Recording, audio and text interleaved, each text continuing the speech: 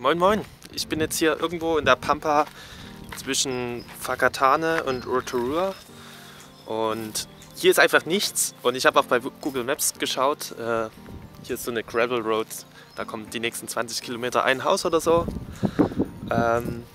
Ja, aber heute Morgen wurde ich dann erwischt beim Freedom Camping um 5 oder so, ist hier ein älterer Herr vorbeigekommen, gefragt, was ich hier mache.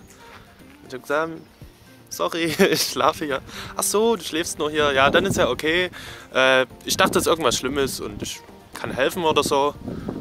Schlaf ruhig weiter, hat er gesagt. Fand ich sehr cool. Ich bin jetzt trotzdem zeitig aufgestanden, denn ich möchte jetzt noch nach Rotorua mir das mal bei schönem Wetter angucken. Bisher sind keine Wolken. Weiß man immer nie, es kommen immer dann schnell Wolken, aber ich denke, heute wird ein geiler Tag und ich will heute auch zu einem besonderen Wasserfall.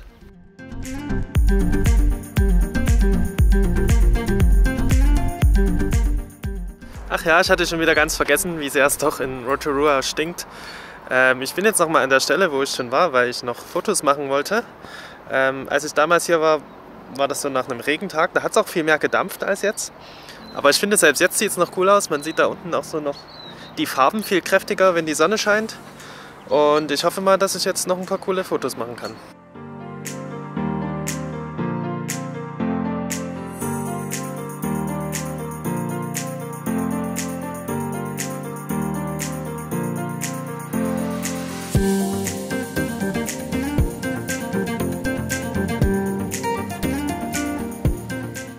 Man muss nur aufpassen, dass hier die Linse nicht beschlägt, weil das ist, als würde man über einem Wasserkocher oder so fotografieren wollen.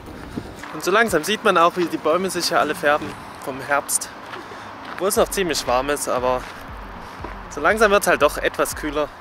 So, wir sind jetzt endlich bei den Omanawa Falls angekommen. Wir mussten jetzt noch einen riesigen Umweg fahren von 35 Kilometern, weil da irgendein Unfall war. Und jetzt sind wir hier und es ist geschlossen. Aber das wussten wir vorher schon. Hier gab es nämlich irgendwie einen Erdrutsch oder so vor einer Weile. Und deswegen ist es zu gefährlich, hier reinzugehen. Aber da es halt so wunderschön hier sein soll, machen wir das jetzt trotzdem. Machen auch andere. Manche trauen sich dann nicht weiter.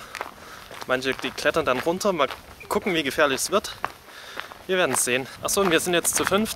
Es ist ganz gut, das nicht alleine zu machen, falls halt doch was passiert. Ich habe die ganzen Leute einfach über so eine Facebook-Gruppe kennengelernt, einfach kurz reingeschrieben, was ich machen will und dann habe ich viele Anfragen bekommen von Leuten, die halt mitkommen wollten.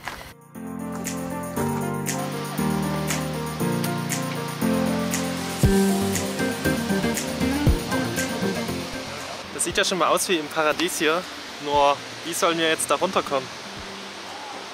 Okay, also wir haben jetzt rausgefunden, wir müssen erstmal hier hoch, um dann da hinten irgendwie wieder runterzukommen.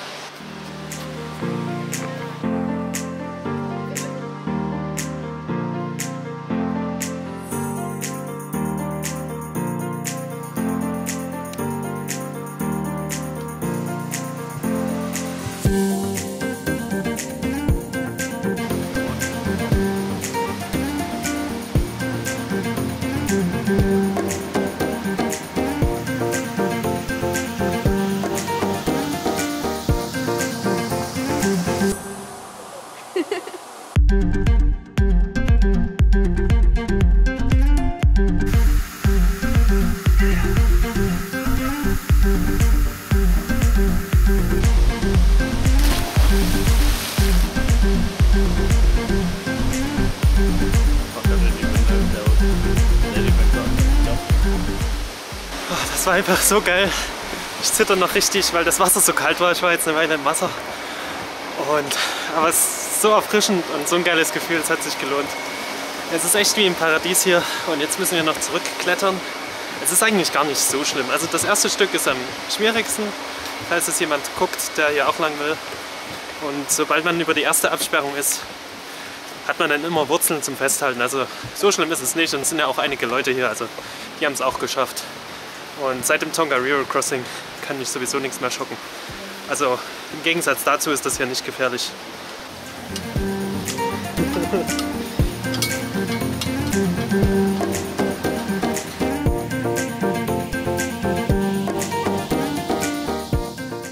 So, wir haben es jetzt geschafft. Wir sind fast am Auto wieder und Ich muss sagen, so wie ich es vorher gedacht habe, das ist echt der beste Wasserfall von Neuseeland. Den sollte man unbedingt gesehen haben. Ich habe ja tatsächlich schon alle gesehen, deswegen kann ich das auch behaupten. Ja, und jeder mit einer gewissen Grundfitness sollte es schaffen, da runterzukommen. Es ist ein bisschen gefährlich, ja, aber wenn man sich Zeit lässt, ist das schon machbar. Ja, für mich geht es jetzt weiter. Ich fahre jetzt nach Matamata, treffe dort noch eine Freundin und ja, danach mal schauen. Danach wird es so grob in Richtung Auckland gehen. Und dann werde ich mir das Northland angucken und mir dort wahrscheinlich auch noch was zum Wufen suchen.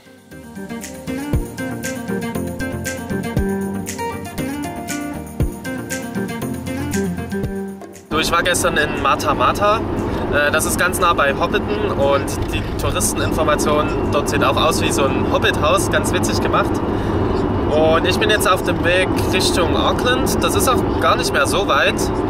Da war ich ja noch nicht und nördlich von dort war ich auch noch nicht. Und ich werde dort jetzt noch 2 Freunde treffen. Und wie es dann dort weitergeht, werde ich dann ins nächste Video packen.